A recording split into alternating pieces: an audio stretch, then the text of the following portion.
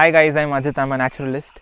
Today we were on a night trail in the forests of Western Ghats and we came across the incredibly rare small tree frog. Rachophorous lateralis is an endangered rhacophorid tree frog endemic to the Western Ghats in South India. It has several common names like small tree frog, Bollinger's tree frog, and wing gliding frog.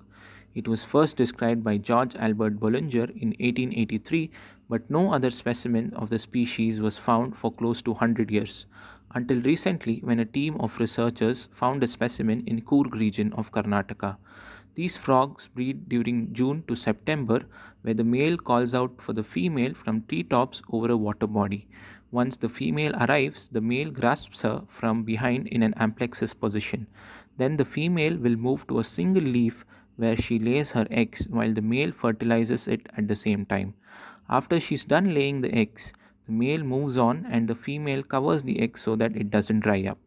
These beautiful frog species are under threat as their habitats are shrinking due to degradation of forests.